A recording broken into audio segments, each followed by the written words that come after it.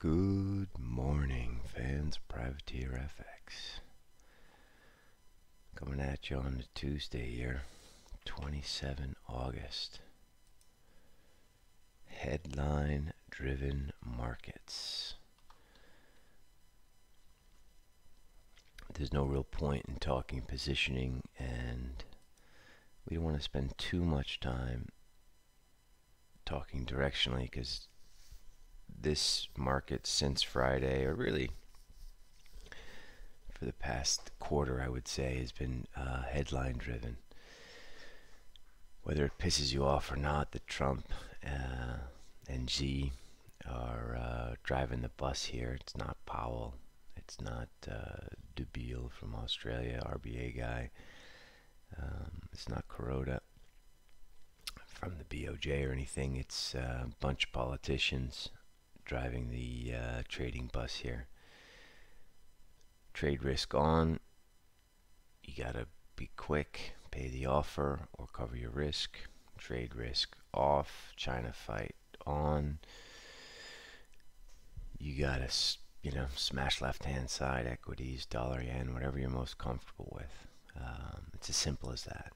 I mean, yesterday was a clear risk off day. Trump came on, made his little tweets, and boom, we're all scrambling, covering, turning from short to long, and then waiting, and then seeing that some of the tweets were lies, and then going from long to short, just purely on the news. So it's a funny market, but it is what it is. There's no sense trying to fight it. Have your news feeds up and be nimble. Can't marry anything in this because the people who are giving the news seem to be somewhat hysterical. They change their mind day to day. Obviously on Friday Trump was saying that China is the enemy, biggest enemy ever, blah blah blah, and then on Monday at the G7, China's our friend. I was just on the phone with the Chinese premier, which turns out to be a lie anyway. You get the gist of this. So have your news feeds on and trade the news if you're going to trade, because there's no other rhyme or reason to this except for news. I think the overall backdrop for risk is negative over and beyond this trade war. But when you're getting 90 handle moves up and 90 handle moves down based on Twitter comments, you better just dial in and watch Twitter, your Bloomberg feeds, your MNI feeds, your Reuters feeds, whatever news aggregating service that you use. And if you're retail out there listening to this and you're using Yahoo Finance or I don't know what you might be using, I would just not trade for a little bit, because unless you have a news feed, you're really at a disadvantage here. Again, because this is just a news-driven market. I will talk about 3 levels that are important, that I think you could make money short-term trading around these levels when they arrive within the scope of news. First one is Aussie. DeBeal was negative on the Oz. He just spoke, so we went from 72 down to 58 here. But we had a pretty positive day yesterday, as you can imagine, with all the risk on. Aussie almost fully bullish engulfed with the candle, but the high was through the figure and through 20 now. For whatever reason, can pay. And if you're just going to purely break trade this, you actually don't need to follow the news. You just need to see when you get filled, has there been news? So this is one way if you don't have a news feed, or if you're too old to be reading news all day and just clicking on news.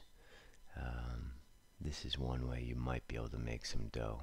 So you just sort of leave it 01 stop and leave a 21 stop, And as you get filled, you're like, oh, I bought, I don't know, I bought 5 at 01.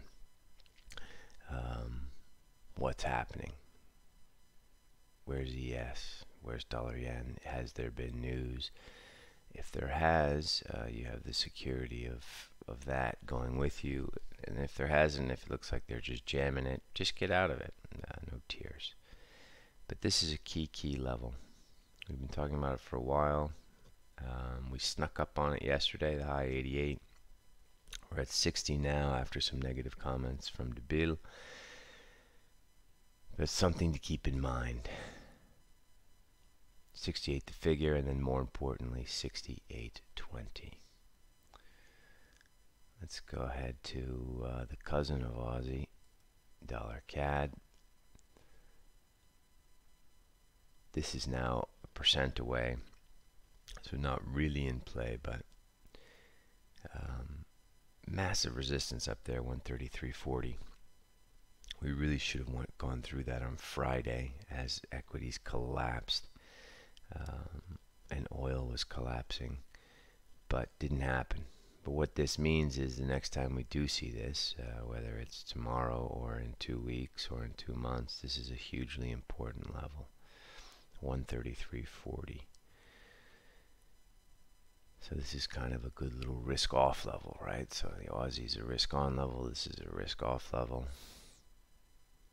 Both of these levels, there's money to be made at least around the short term, right? So you can even just duck and dive around these levels. You should be able to make your money within the hour, and then you can get square again to avoid the news bombs. 'Cause that's the one way to avoid news bombs, is to be square, right? One last chart. We have a speaker today from the Norges Bank.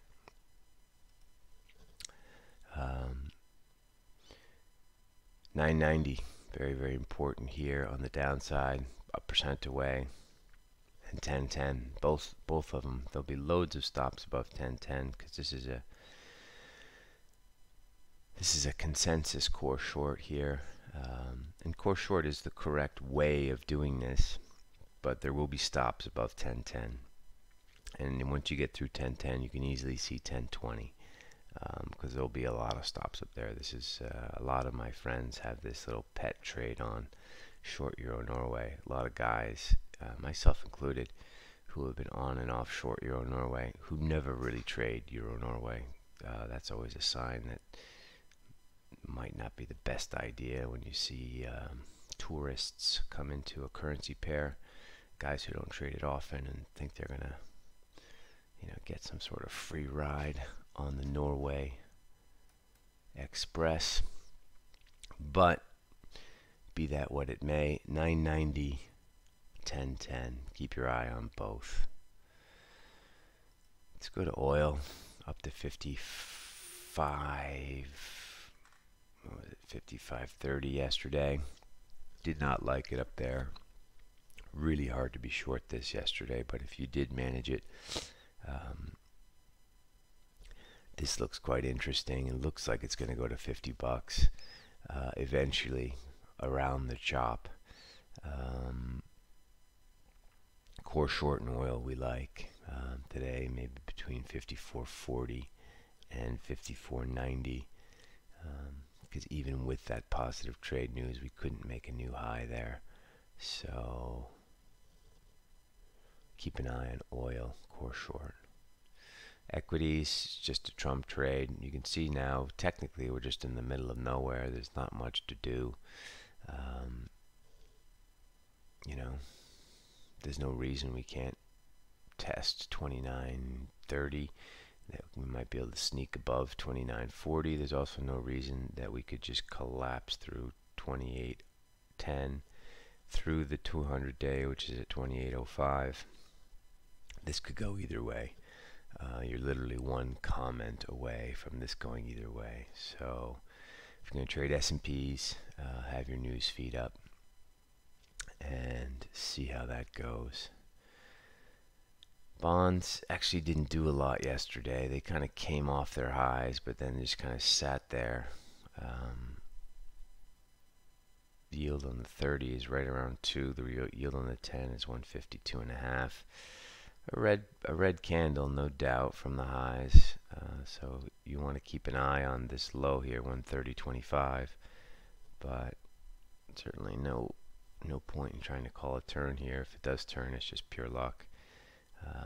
Trend still looks higher. There's no signal here at all that there's been change in trend.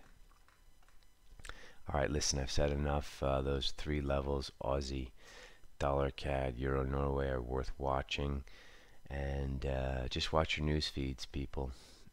And you're trading in 5-minute increments now. See news, trade, collect money. See news, trade, collect money. And if you can't do that, then don't trade. Wait for things to settle down. Wait for Donnie Boy to shut the fuck up. Good stuff. Good luck out there, people. I will talk to you all tomorrow.